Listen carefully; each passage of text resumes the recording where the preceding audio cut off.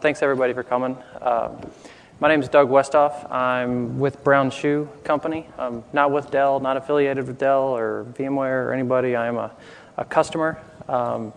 They've asked me to present this just because I've been running full VDI production for a little over 2 years, since May of 2008. So I would like to say that I'm an engineer. I don't normally get up in front of people. I don't like slide decks. I like actually playing around with real stuff. So, and I know it's late afternoon, so I'm going to try to kind of blow through the boring stuff. Then we can kind of play around with the real stuff. We're going to look at my production environment. We have around 1,200 desktops, virtual desktops in production, and also I have a View 4.5 environment spun up that we're going to play around with. It is actually attached to our production SAN as well, so you kind of get to play around with all that. We'll look at the SAN, look at how it's running, everything, and also during this, if there's any questions or anything, like I said, I've been running this in production for a little over 2 years, so anything learned, anything pains we went through, stuff like that, please feel free to ask and tell you what we learned. So anyways, like I said, I'm with Brown Shoe Company. We were founded in 1878. We're a multi-billion-dollar corporation. We own all the famous footwear stores, shoes.com, Via Spiga, Vera Wang, Dr. Scholl's, Buster Brown, stuff like that. So also, for anyone who asks questions, I have coupons for 25% off shoes.com. So if you raise your hand up, you get one of those. But you have to ask a question. Yeah. Okay, fine. That was a question. Wait till after the. But if you ask a question and you stump me, you don't get one. So you have to ask an easy question. So I was just kind of going to run through our history, how we got started, why we went to virtual desktops, and then kind of show, talk about our production, our environment, what we have now, kind of some pains that we went through along the way and some different stuff, and then we'll get into the more fun stuff. So I'm just going to bore you in the beginning and then hopefully wake you up in the end. So basically, my boss and his boss got together and they were talking about traditional desktops and they did a refresh every 3 to 4 years and just kind of thinking there had to be a better way to do the whole desktop refreshing and just desktops in general. So that's where they kind of heard about VDI. And the fact that you could do that and not have to maintain them the same way as PCs and update different stuff and kind of just a way to do a better job at it, I guess. So also look at a better way to update the users to a new desktop. Like I said, I don't like slides. So the benefits of VDI, enabling thin clients at the endpoint, improving the security. If you remember back whenever Katrina hit, there was a lot of stores that were, where looting went on and stuff, and anyone who had actually a computer that was in the store that had credit card information on it or whatever that was stolen, that was a big hassle that they had to go through legally later. If you have a virtual desktop with just a thin client in there, if something happens, all the data is actually stored back in the central location, so much more secure. Time to deploy, we went where it used to take about an hour and a half to spin up an image on a desktop, take it to the end user, plop it down. We took that down to about 15 minutes, and most of that's just unboxing the thin client and monitor and stuff. So our infrastructure, back in May of 2008, we started off with 5 Dell 805s. We had 2 broker servers sitting behind an F5 for active-active redundancy. And at the time, we had shared storage, which was on EMC fiber channel SAN. And we went through many pains with this, even though, we upgraded everything. And what we found out was, because it was shared storage, every time that a SQL server would kick off or a backup would kick off or, anything would happen, the end user would feel it. So that was, and I'll talk more about that later, but that was one of the pains we went through.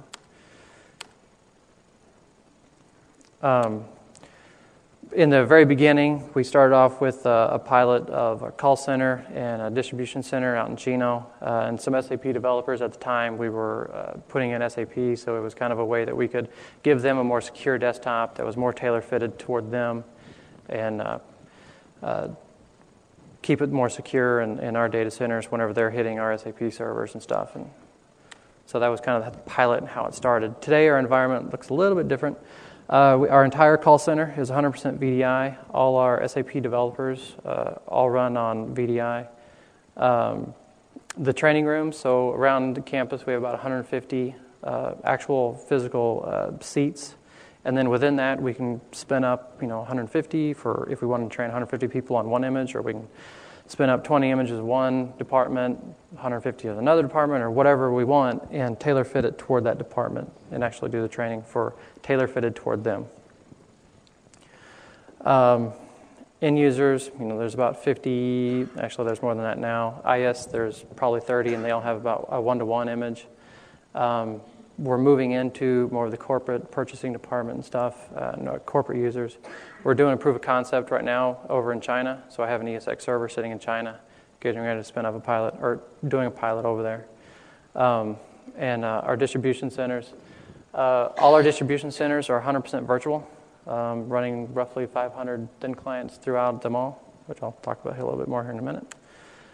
So our infrastructure now is, it's Vue 3.1.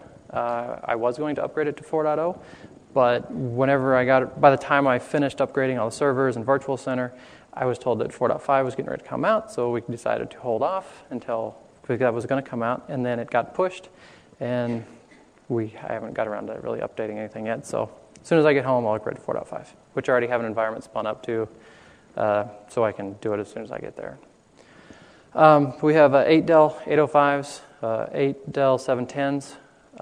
Each of them, and I'll show you later, we'll actually look at the servers. They're running anywhere from 80 to 120 virtual machines per, and run fine. Dedicated storage, we went to an EqualLogic 6500. It's 48 terabyte on a RAID 10, so it gave us 22 usable storage, 22 terabyte usable storage. 2 broker servers still, the same one sitting behind the same F5 for an active-active redundancy. And the one thing, right now we have we keep the server team and the VDI team, ESR servers, completely separate. So they have their servers, we have our servers. So, and they have their server team, VDI team. So our distribution centers, we're all based out in St. Louis, so that's where everything sits. We have one distribution center in Tejon Ranch, California, that has 122 virtual machines going to them. Chino, California has 38. Tennessee has 115. Wisconsin has 116. Sikeston, Missouri has 55. And Perth, Canada has 6. And like I said, all of those are 100% virtual. There's not a desktop in any of them, and everything runs back in St. Louis. So throughout all our distribution centers, in 2010, we're scheduled to have 165 million pairs of shoes come in and out. Everything's being scanned. Everything's checked. All office workers, everything is all through virtual. Yeah. Most of them are 2 T1 lines. I think Tejon Ranch is 3 T1 lines. And then we have a DSL for backup. So this is actually a distribution center out at Tejon. It was brand new whenever we built it, so it was 100% VDI from the get-go. As you can see, this is the receiving line, so everything in there. We used Wise Thin Clients for this one. Everything's virtual. There's a packaging station. Everything's virtual. So there's not a desktop in the whole place. It did make it nice because with VDI, your desktop follows you, so you can be sitting in your desk in the office and log on, and if there's a problem out on the floor, you can simply sign off of the thin client, walk a half mile to wherever the problem is, and if it's right next to so if you're on station 1 and someone has a problem on station 2, you can walk up to station 1, log on, you get your desktop, help the guy out, sign off, walk back to your desk, and log back on, and you don't have to worry about your machine going down or anything. something that they like. So pains and benefits that we learned along the way.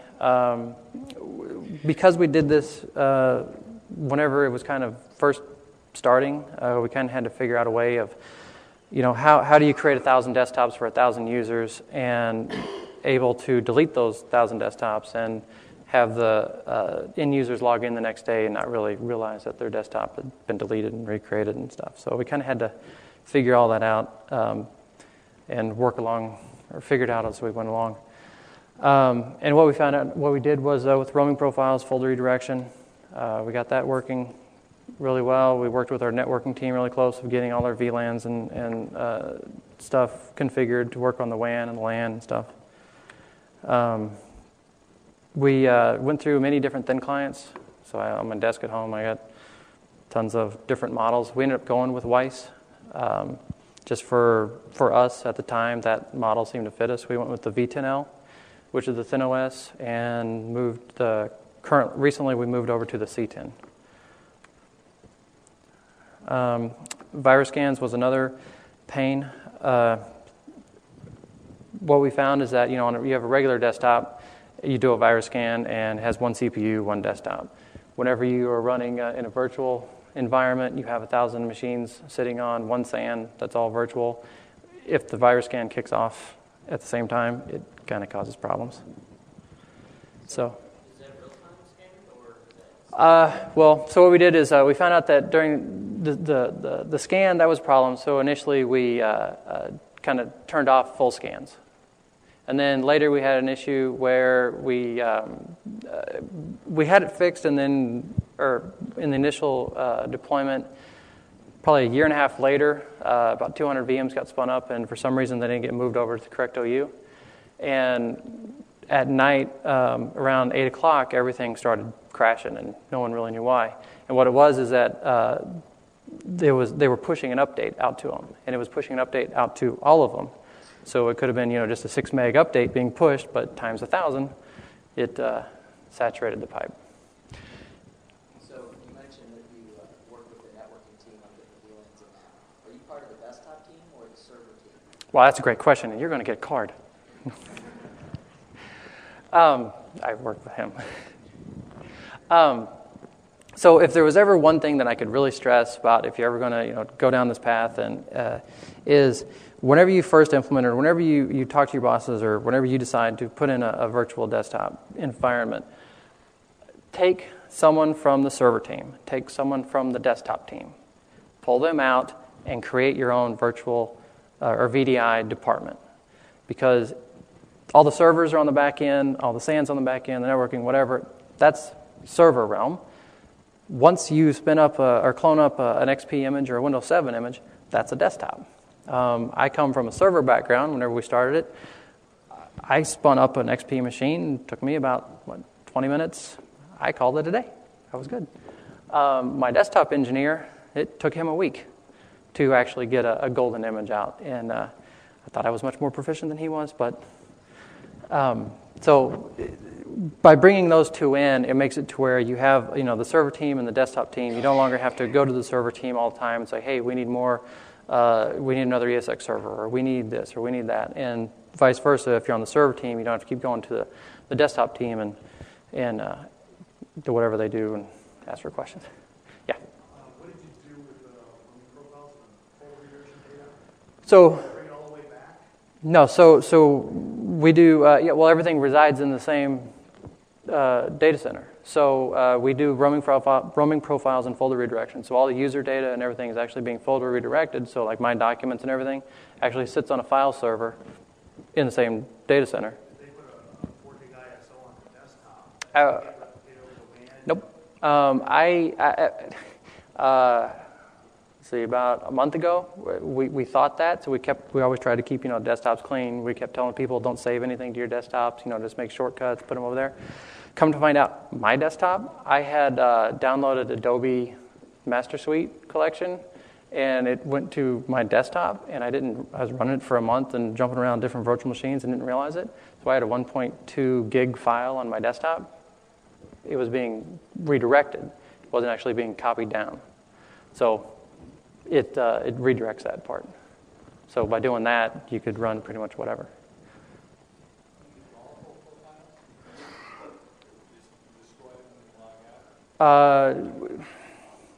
Yes and no.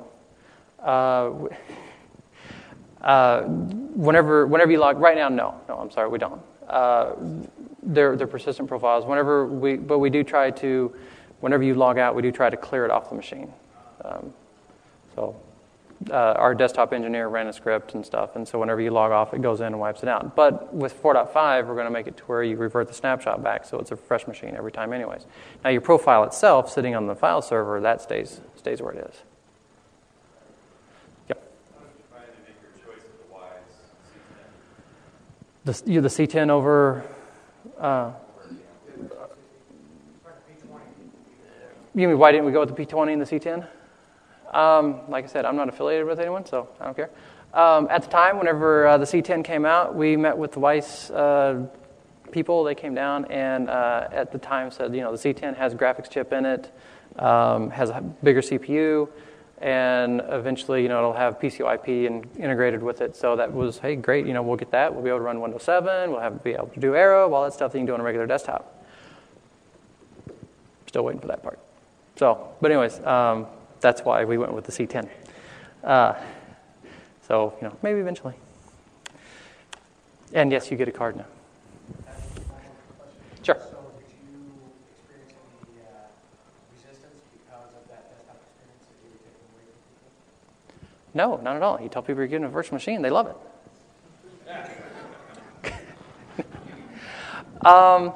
So actually, I'll talk a little bit about that here in a minute, but I will answer that. Yes, it's 25% too. Not just 20. User experience. There are things that we learned. Reteaching or eliminating bad habits. So people who have desktops, they leave them up and running all the time. You can go to them. The last time they restarted their desktop was 120 days ago. Whenever you're in a pooled environment and there's 100 virtual machines, and you log on one day, you get machine 68. You log on the next day, you get machine 32. Well, whoever had machine 68, if you never log off that machine, it stays up there. And with virtual machines, it's best to restart them every day. So it's just little habits that you got to teach your end users, to break that habit and, hey, refresh your desktop every day, and because you are sharing it with 100 other people. The shared SAN storage, kind of talked about a little bit. What we saw was, I'm not saying it didn't work. Whenever we were hooked up to it, we were on an EMC, we were on fiber channel disk. It worked great, and it was just that for some reason, during the day, whenever something would kick off a backup for whatever reason, and it took us a while to figure it out, the end users would slow down, or it would, bring everything kind of to a screeching halt, and they don't really like that. Something I always kind of joke about, and I know it's stupid, but on a desktop, if a server goes bad, or or the network goes down, or something like that, worst case scenario, your end user can play solitaire. Whenever they're on a virtual desktop, if the network goes down or if the SAN goes down or whatever, they're just staring at a blank screen. But their phone still works. So they're the first ones to call you. They're the first ones to notice. And they will notice if anything slows down, if it's not performing correctly. Once again, because it's not a desktop, it's a virtual machine, everything gets blamed on virtual or on VDI. When you're talking about shared or dedicated storage, you're talking about with different types of desktops or with servers versus desktops? You mean, so servers would be on one SAN, VDI would be on another SAN.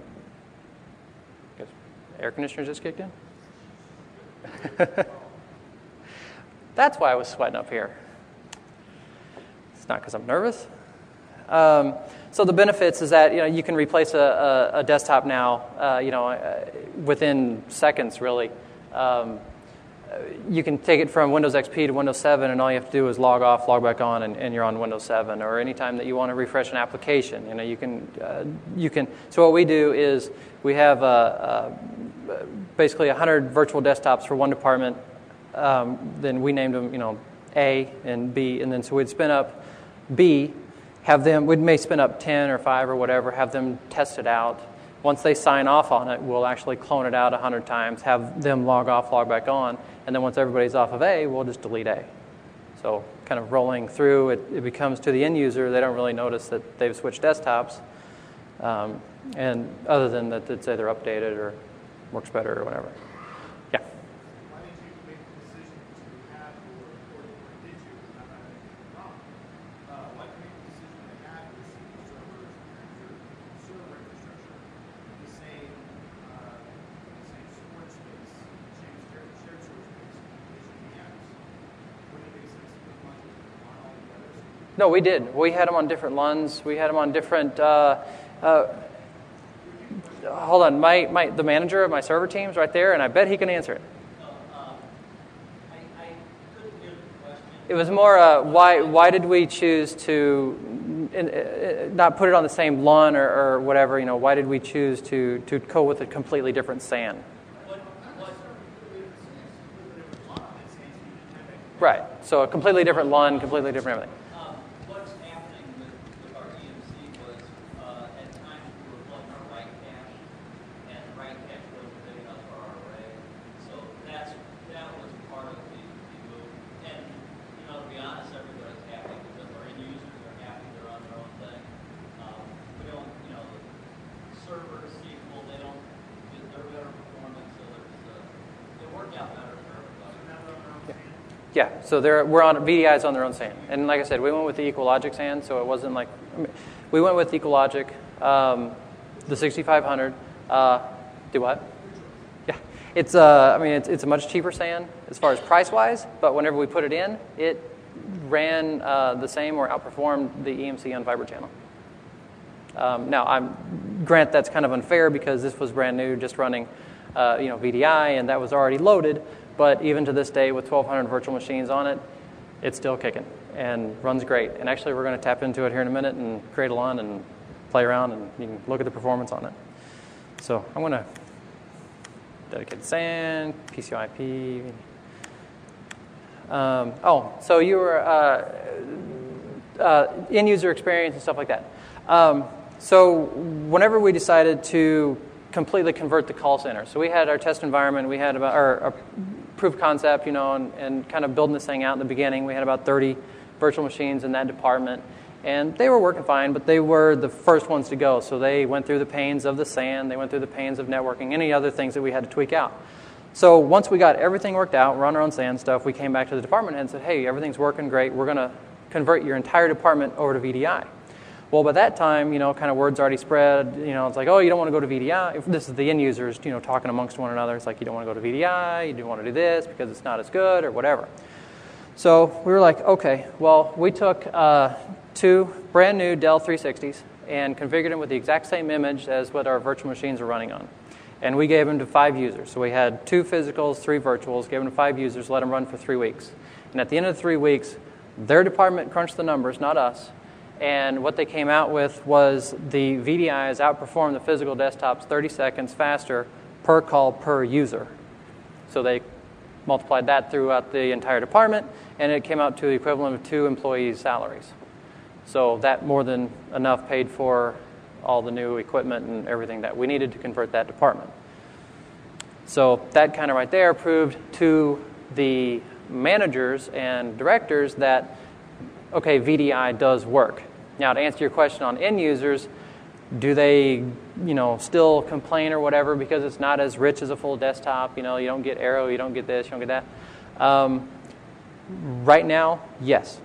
With View 4.5 coming out, with Windows 7 coming out, it's a lot better. Performance-wise, you can, video-wise, everything. You can go from a Windows 7 machine to a Windows 7 machine. I'll talk a little bit about that.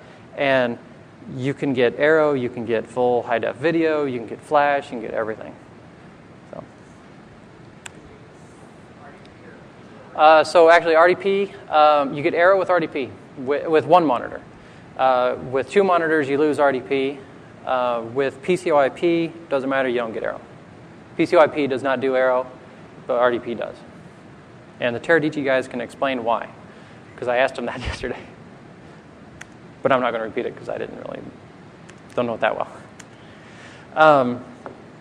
So what we do is whenever we create a new template, and because I'm a customer and all that stuff, and whenever you hear a Dell rep or a VMware rep or someone come up and they talk to you about VDI, and they talk to you about, oh, you can do this and you can clone up 10,000 VMs, and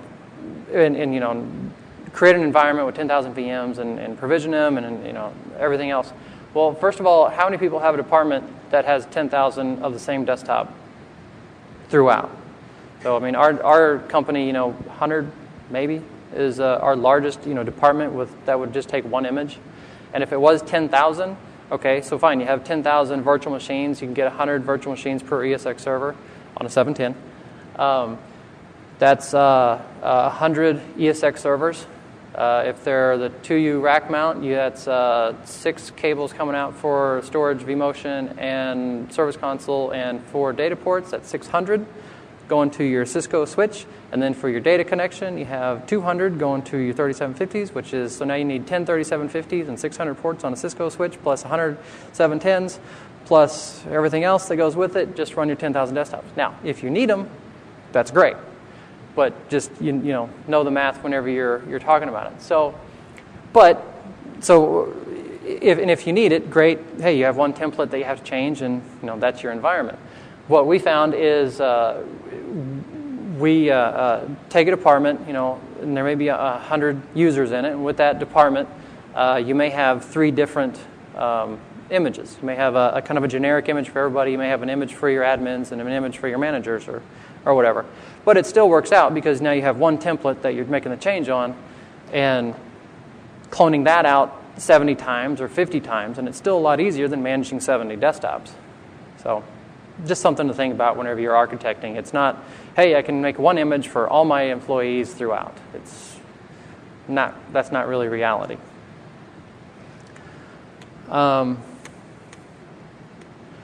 Yes. Sorry. That's all right. You only get one card. Well, this is kind of what I do. I know. Either a couple of, they tell you 10,000, so you should get an idea of something, right? But the idea for us anyway, and this, like I said, this is actually what I do. Right, but you run it in a test lab, right? You run it in a test lab, right? No, I do all the production. Okay. So, but what we're driving towards is one image and then virtualized apps. No, and that's great, and that's true. What he was saying is that they have one image and they virtualize all the apps, and it does work. In our environment, we can't virtualize every app. So with that being said, and we like to keep our templates separate. I'm not saying you can't. I'm just saying this is what we did. All right, I won't. Yeah. What did I miss? So this is kind of where we're going with it. V-cloning. Back in the beginning, we don't do a lot of V-cloning right now because we're on 3.1. And V-cloning was, I know it's link cloning now, but V-cloning was still new, and I wasn't willing to bet my job on V-cloning. So we do full 10 gig images throughout in Vue 4.5. Very comfortable with it. I have production users on our release candidate that I'm doing it with, and it works great. So we will be going toward more link cloning in the future. The other thing is that licensing cost for link cloning was more expensive than our SAN space. So it made more sense to do a 10 gig image on the 6500 than what we could. It was cheaper to do that than it was to buy the licensing for link cloning for all the desktops. But moving over to 4.5 and Windows 7, you have a little bit bigger of an image, so it makes more sense now to go with link cloning. Pros and cons, kind of what I talked about. Also with link cloning, the pros is that every time an end user logs off, it can either revert back to a snapshot or it can be deleted and spun up a lot more quickly. So that saves on 99% of our calls that we get now are images that weren't refreshed, and an end user can't connect up to it, which all we do is log in, find the virtual machine, reset it, they log back in. 99% of our calls. In 2009, there's only 2 of us, by the way, that are in our entire VDI department, and we handled 1,200 desktops. And in 2009, we got called twice for after hours, on the weekend or whatever, which isn't bad. And I think those were just, log in, reset their virtual machine. That was it. I mean, as long as everything's running in the back end, pretty much works. Disaster recovery. I've been to a couple. What I do, and now that I've been to a couple of other sessions, may change what I do. But really, as long as your templates are backed up and stuff, you're deleting your virtual machines every night anyway. So as long as your templates are backed up that you've created for the departments, as long as the user data is backed up, but that's on the file server, which that's the server team's responsibility, not yours. As long as that's all backed up and good to go, you're recreating your virtual machines anyways. So there's not a lot. There is and there isn't. I mean, there's a lot of things you can do with disaster recovery and stuff, but right now, that's what we're doing. Like I said, after seeing all the sessions here, we may change some things up. This is a SAN HQ. It's a product that comes with Ecologic that really lets you look into the SAN, kind of see what's going on, see your read writes, see your IOs, see all that stuff. This is just a screenshot. We're going to look at the real thing here in a minute, so I'm just going to blow past that one. And getting ready to do the demo. Initially, I wanted to log in to our environment home, which I still am, and I do everything from beginning to end, as in creating a LUN on the SAN, attaching that LUN to an ESX server, creating some virtual machines on the LUN that we just created, and logging into the virtual machine at the very end. Still will do some of that, but because of the network connection that we have here, I'm not able to do it like I wanted to. So that being said, and because of that, while we're looking at stuff, if anyone has any questions, raise your hand. We can actually look at some. After we get to it, not yet. Okay, go ahead. What?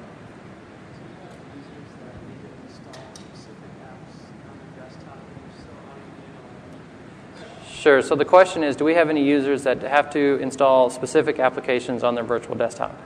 Yes, we do. And how we handle that is if it's like a developer or if it's somebody that has to have a specific application to them, we'll either FinApp it or we'll give them a one-to-one virtual machine. And whenever we do that, we say it's a one-to-one. Here it is. It's your image. It's not going to get updated. Treat it like a desktop. If it's something that an end user does come, the first thing we say is it something that needs to be is it there a business case to give it to everybody in your department that you're in that pool of. And if it is, well, then we'll create a new image and give it to everybody. If it's just you that need it, then we'll either FinApp it or give you a one-to-one. Yep. Why View over Citrix? Well, because otherwise I'd be at the Citrix event, not here. That one. So 2.5.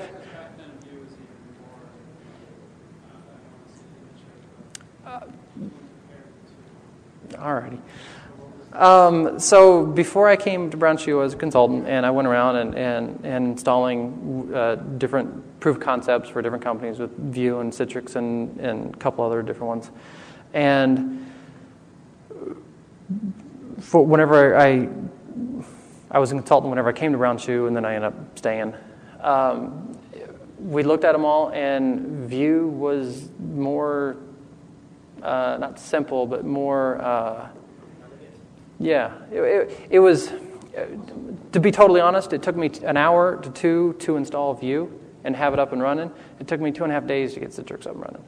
Now that may be because I wasn't that good. I don't know with Citrix, but and I'm sure a Citrix engineer could have done it in a day and a half.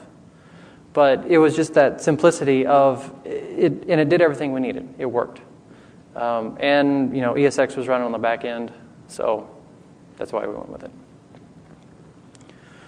Yeah.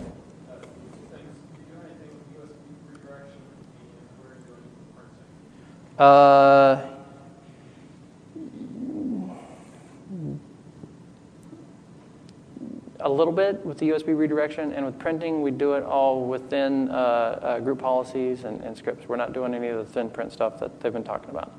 But now that it's out there, and in 4.5, we probably will look at some of that and play around with it. But most of it's done in logon scripts. So this is Vue 4.5. This is actually a live that I'm not logged into anymore. Now in 3.1, this would take a while, but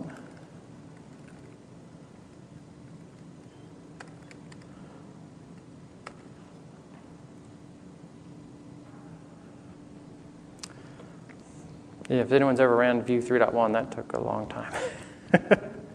So this is View 4.5. As you can see, I already have some out here that are created and whatnot. This one here is actually one of them. This is what I was going to do my demo in. Connection, we'll see how good it is. This is our production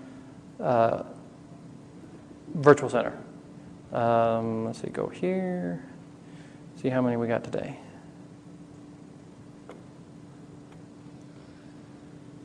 Come on, refresh. Which tier of view licenses? Both the plus and the enterprise plus and the enterprise. Whoever has that. The view licenses. Yeah. Yeah. So 1,004. So it fluctuates. Anytime there's 1,004 today, but if they come up and say, hey, we're going to do a training, we need a training image by tomorrow. We need 200, which since we have 150 seats, actually I guess it'd be 150. I'll spin up 150 machines. So it fluctuates anywhere between 1,200 and 1,000. This is low. I'm in the process of cutting over and to other ESX servers and getting ready for View 4.5. So I've kind of gone in and cleaned up and got rid of what I needed and what wasn't being used. So on our SAN and our environment right now, we're running 1,004 virtual machines. On a particular ESX server, this is a 710, and there is 105 virtual machines on that one. And there's a CPU and memory usage on it. Really? No questions? Okay, yes. You say that virtualize almost 80% of your users, but yeah, I guess Eventually, yeah. And it'll probably be more than that. How many? What number was that? How many users? Around 5,000 plus, and then eventually we'll do our stores. Right now, initially we were going to run all our stores on VDI, but not all of them had the greatest internet connection, so it kind of was unfeasible to do that. So they're actually running the Weiss V90 Windows XP embedded, which eventually later we'll convert over. But the Weiss V90 is what they're using. So what he was asking is the people that we're getting ready to convert, will we take away their PCs and give them thin clients or whatnot? So with experimenting with everything, it made sense to get thin clients, out in the distribution centers and whatnot. For right now, because we just bought the PCs, or the PCs are still good, taking a regular desktop, you can install Windows 7 on it, strip everything out, lock it down, put the View client on there, and then go from that Windows 7 machine to a Windows 7 machine virtual, and you get the best experience. And we only have to pay the Windows license. We're already on the desktop. Whenever that breaks, we may replace it with a thin client. Why is that you paying for the Windows 7 license on the desktop and then you have to pay for the VDI access? If you have the subscription, you only have to pay for one license. Windows 7, you only pay for one. At least that's my understanding right now, and that's talking with quite a few people. Enterprise. Yeah. So enterprise, if you have a Windows 7 machine and you're logging into a Windows 7 machine, you're only paying for one Windows license. If you have SA. You still have to maintain your Windows 7 on the desktop, right? So you're basically maintaining the image. Right, but the Windows 7 image that's on the desktop is locked down, and you make it to where they really can't do anything with it. It's not going to attach you. Yeah, and it's not a flawless thing. We haven't done it yet, so I don't really have all the logistics of that really worked out. But it also makes it to where the end user gets the best possible desktop or virtual desktop for right now, and we already own the machines. You do go to VDI and then it's a no-brainer experience. Right. It's a seamless experience. Right, exactly. let's see. This is what I was talking about on the SAN. So this is SAN HQ. So you're able to look in here, and this is all real time. You can see the reads and writes on each of the LUNs. Each of the LUNs are 500 gig LUNs. Because it's a 48 terabyte or 48 1 terabyte disks in there, and they're all rated. Each 500 gig LUN is around 48 spindles. So we get to utilize 48 spindles for every LUN that we use. Yeah? Just going back to the desktop real quick, I'm in the same position. Was there any study on like maybe energy savings versus going to the thin line versus sticking with your regular desktops? Actual studies, no, but I am going to say that, yeah, thin client uses less energy than a full desktop. But whenever you're talking, it depends on how many, what's me going and asking, the purse strings on, hey, we want to buy all these thin clients because we're going to save energy and we want to throw away all these new computers that you just bought. I can pretty much guess what they're going to say. Yeah. So, for right now, that's what I'm going to fight for whenever, we convert any other department at our home office. Now, if it was a remote office, I don't want to go out there and replace a desktop every time. I'd rather just send a thin client out and be done with it. And the thin client model works great. I mean, we have all our distribution centers are running off of, they have a problem. We just send a thin client out, they plug it in. Actually, they already have extras there. They just, take the one out, plug it in. They log in, they're good to go. So this is SAN HQ for the EqualLogic. So you can go through, you can actually look at all the ports, you can look at all the IOs, you can really dive deep into it to actually see what's going on within your environment. So I should, since I have somewhat of a good connection, see if I can do this. As I say that. So this is our SAN. And there's all the LUNs. We have 20.8 terabyte usable storage on a RAID 10. This is running everything right now. And this is kind of what I was going to do in the demo, is create a volume and attach it to an ESX server and stuff. So let's see.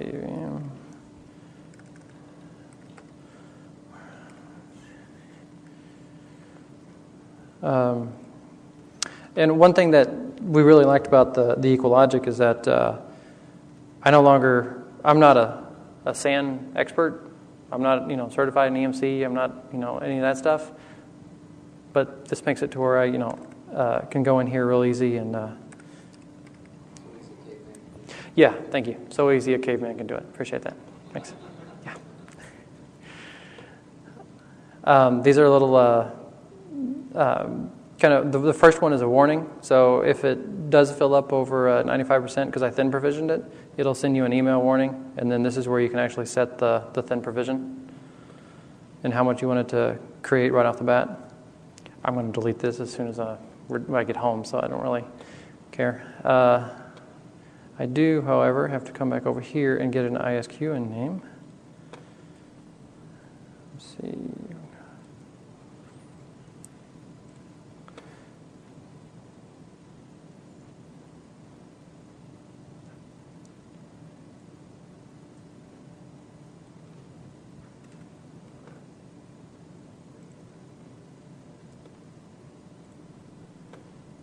I feel like whenever I'm doing this, I got so many people watching me.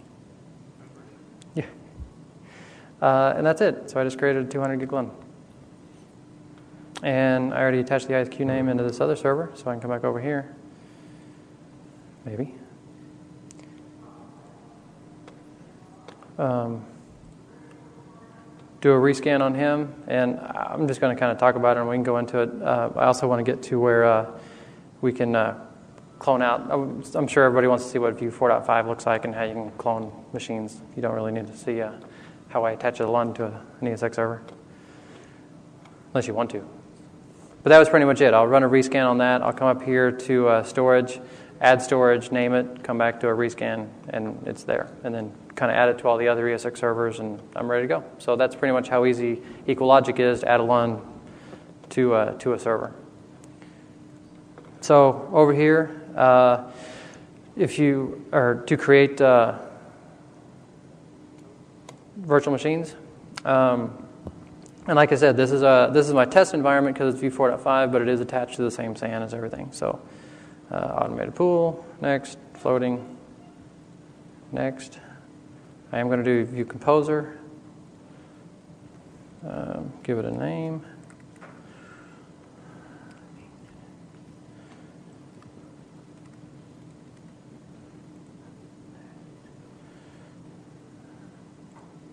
Allow users to reset their desktop is kind of important one to use whenever you have a large environment, because it allows the end user, if for some reason they try to log on and it makes a halfway connection or something, it allows the user to go in and actually reset the desktop, and that actually sends a signal back to Virtual Center and resets that desktop and releases it from whatever, and then they're able to log on. If that's not checked, you get a lot of calls. Well, you get calls whenever they can't do it. So allow user to reset desktop, delete, refresh. I do more of a refresh just because whenever you delete, if you're doing a regular sysprep, it takes a while for it to run through everything and do the actual sysprep. If you're just doing the refresh, it just reverts back to the original snapshot. Next, the disposable disk. Someone had a question? Thought I saw a hand go up.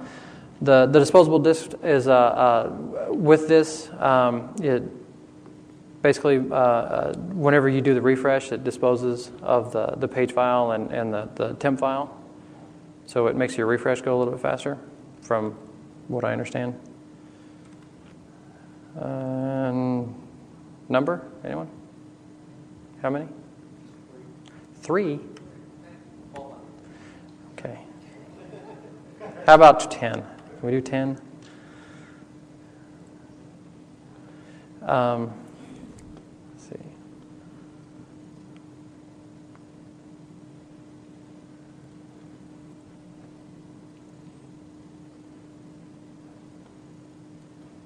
So this is a snapshot.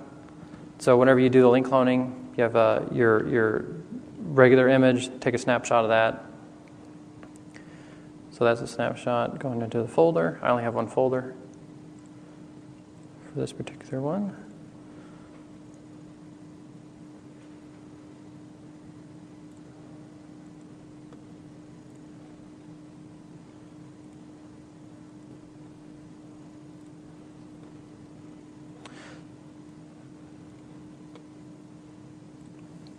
So whenever you do this, it does have to copy that full virtual machine or a replica of that virtual machine over to the data store. I've already have some on this one, so it's not going to do that. But just so you know, if you were to choose multiple data stores, it would copy a replica of that virtual machine to each data store. Now, there is a way that if to do it, if you have solid state, they were saying they recommend not to do that and actually just redirect the replica to another data store and your virtual machines are to another one. But I don't have any solid state right now, so.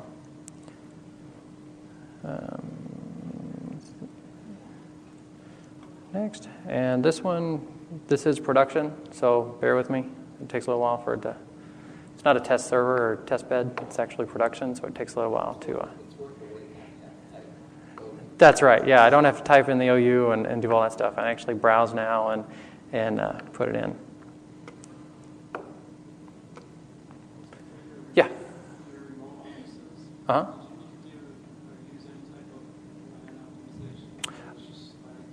In 2 of the offices, we have F5s, and in the rest, we have Riverbed. And it didn't make a difference. Or helped out. Yeah.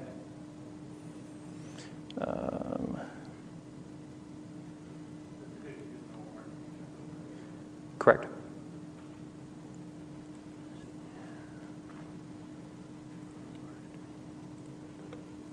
Sorry, I just want to be a little careful on that one.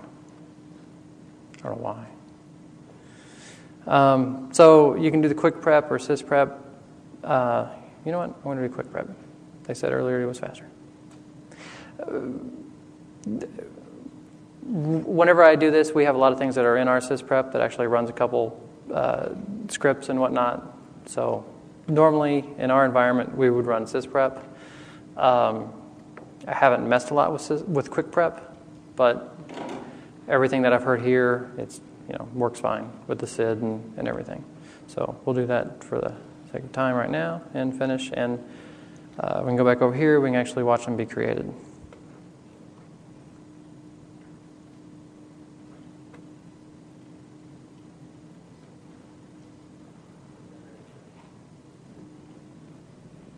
Okay, so that's there, and that's production. So here's a folder that I created, and here in a little bit you'll start seeing them pop up. So while that's doing that, any questions or anything? Yes? You mentioned antivirus storms. Yes. What product were you using for? Where are you headed? Currently we use Semantic. And I know that they're working on stuff to make it to where you can actually put it on the ESX server and actually run it from there and not put it on the virtual machine anymore. And that's the way we will be going. Just right now, that's not out yet. So there they go. You can kind of see them going in real time. And like I said, this is on our production environment at home. So.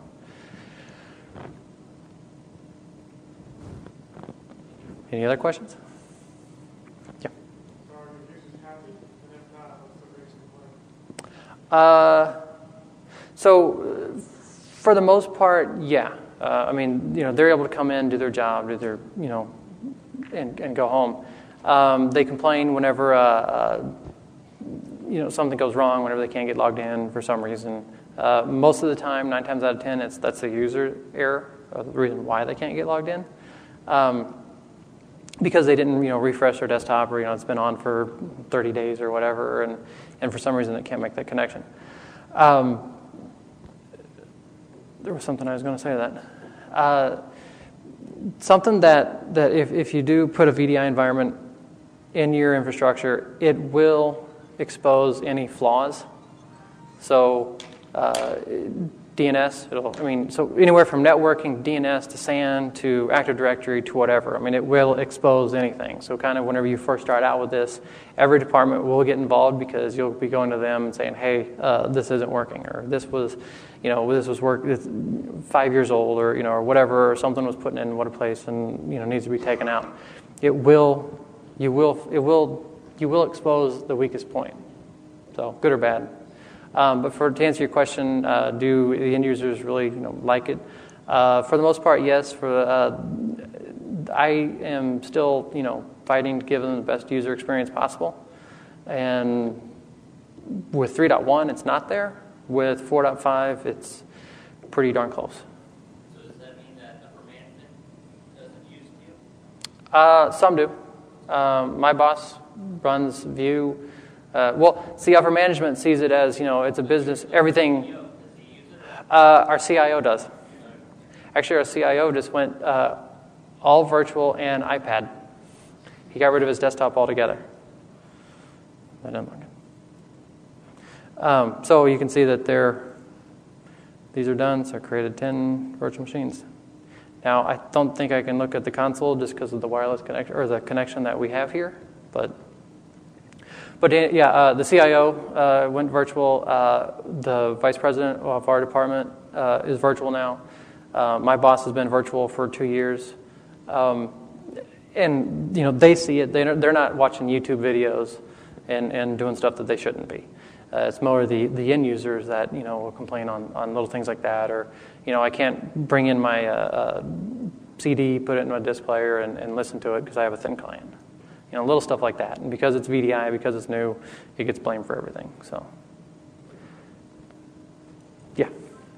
For folder redirection or redirecting My Documents, desktop, what about application data? What other folders are you redirecting? Or are you redirecting everything? We try to redirect almost everything we could just to redirect it and try to get the best performance possible. But my docs, let's see if I can come in here.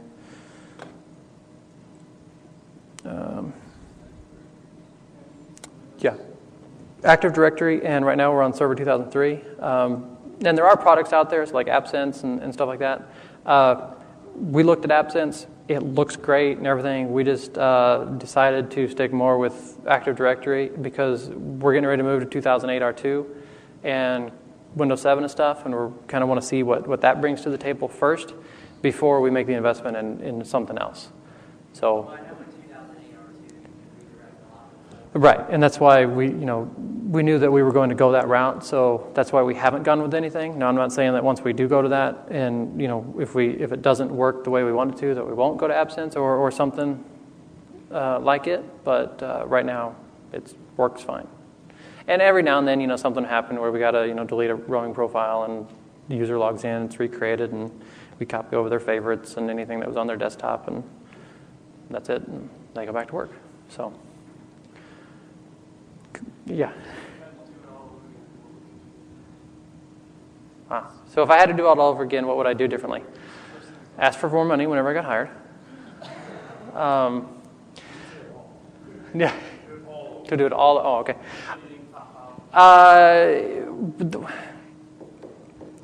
We started out with AMD processors and then went to Intel.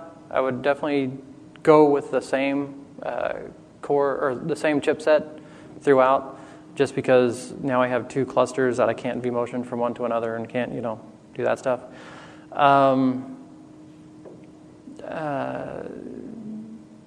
The things we did, we changed along. I mean, it's been 2 years, so, anything that we did wrong, we've kind of redone. I don't know, you've been there the whole time? Yeah. So this is Matt Skipton. He was our VMware rep for the whole time that we were implementing it. So he got to hear me complain a lot. Yeah, separate SAN from the get-go. Would definitely do that. Now, if you're doing a proof of concept, obviously you can't go buy a SAN. But do your proof of concept. Make sure it all works. I mean, feasible. I mean, and know going in that, okay, if something kicks off, this is going to slow down. And if they know it, then you can explain it and they can expect it. So, and then once you get past the proof of concept and they know it works, then think about purchasing a separate SAN. Anything else? So that's really about it. I mean, as long as you have a desktop engineer. Yes? How much did it cost per user or per year? Great question. How much did it cost? Basically, what's the cost of everything? What we found out is the first 3 years, if you're doing a computer refresh every 3 years, the first 3 years are a break even for the hard cost. Soft cost, as you saw or as I was saying in the consumer service area, they got way better performance, 30 seconds per call per user, which kind of paid for that department. That's soft cost, so it's kind of hard to justify that. We no longer have, if someone gets a virus, we no longer have to do anything. I mean, we just figure out which machine they're on. We tell them to log off. We delete that virtual machine. They log back on. They get a new one. They go back to work. So, and that's today with v4.5. If you're doing the pool and whenever they log off or disconnect, whatever, it reverts back to the snapshot or it's deleted. The end user can do that. They get a virus. They just power off their thin client. It does a disconnect, deletes it. They log back in. They get a new machine. So you no longer really have to worry about that, so there is no more refreshing or installing apps, throughout. So the soft cost, it pays for itself right off the bat. Hard cost, after, whenever you would normally do your computer refresh or your desktop refresh, then you'll start seeing the savings.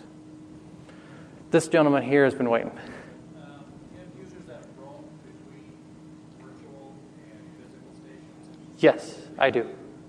Same desktop, same My Documents? Yes, that's what. So I'm not logged on. I guess I can go down here.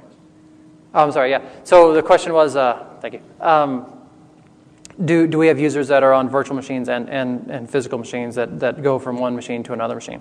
To answer that question, we really discourage it. And in some offices, before we get everything set up, especially, so we had a distribution center that they were kind of their own entity before, and they had their own, not Active Directory, but they had their own roaming profile set up in Madison, Wisconsin. So because they were up there, and if before we converted them, if they logged onto a virtual machine, all their profiles were being copied down to St. Louis. After we converted them, if they then went to a physical desktop, all their profiles that were on that physical desktop were now copied down to St. Louis and corrupted their profile. So stuff like that we had to be careful of. And so in that whole migration, we basically said, once you're converted, do not log into another desktop. And we could tell whenever they did, so then, we didn't really help them out as quickly as we possible because we warned them beforehand. But that was kind of, that's that case scenario. Because I'm in St. Louis and my desktop's in St. Louis, I log on to physical machine, I log on to virtual machine, and yeah, everything, all my things that are on my desktop that's being redirected, so it follows me, all my user data follows me. If I have ThinApp going through Active Directory, so you can do ThinApp where through View 4.5 and attach it to a virtual machine or a pool of virtual machines. If you do ThinApp and attach it through Active Directory, you can do it user-based, where if I log on to this virtual machine, I get that application. I log on to this virtual machine, I get the same, as it follows me. So, but you do have to have a license for ThinApp to do that, so you can't just, Way in the back. Are you doing any shares or limits on all these desktops that somebody can log in on these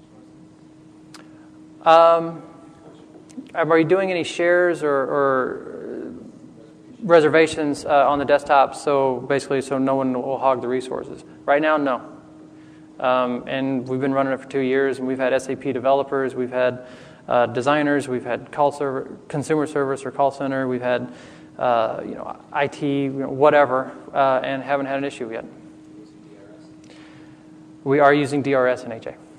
So if somebody does start using the resources, it'll come back over. And I am over on my time, but we are the last one, so feel free to keep asking questions, I guess, for a little bit. Yeah? So you have an antivirus client on your... All of them do have an antivirus client on the virtual machine itself, but we don't do the full scan, and we push out updates on off hours and stagger them. Would we keep doing it? Probably right now for just political reasons. And until the new stuff comes out. For political reasons, I don't think I can. I'm not high enough up to say, "Hey, we're going to take off antivirus."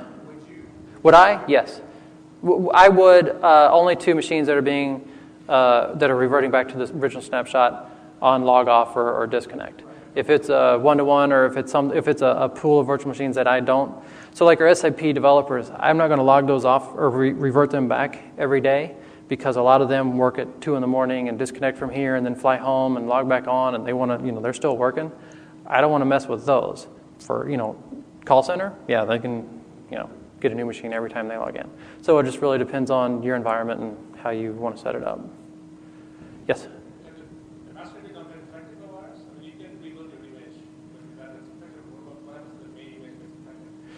If the main image gets affected, that would be my fault. It's possible, yeah, but I don't get on my main image and go surf the internet. Oh, yeah. Yeah, you can't, like an end user can't log onto their machine and then it somehow creep back and affect the template. That would be impossible. Well,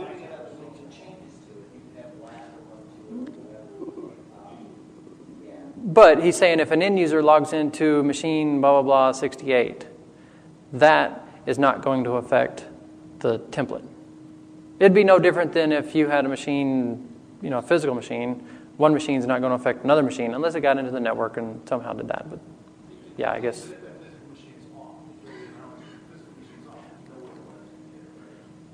Yeah.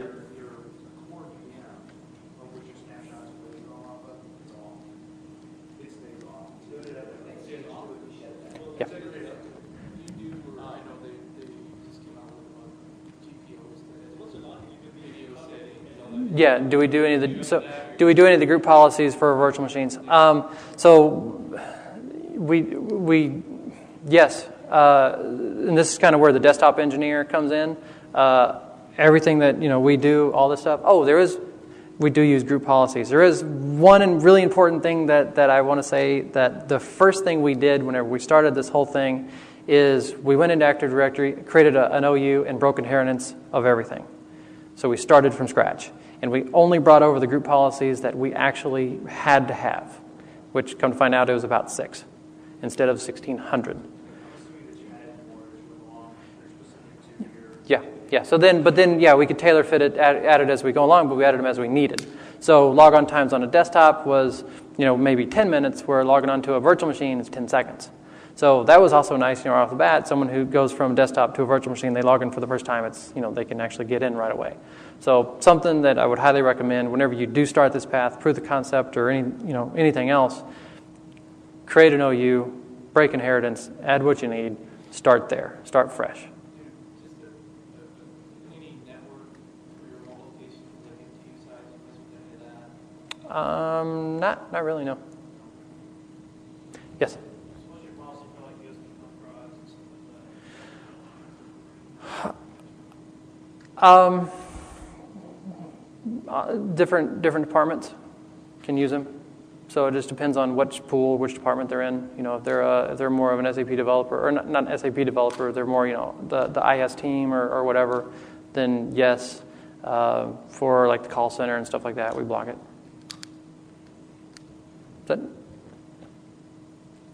I'm ready to start drinking, so. But yeah, thank you.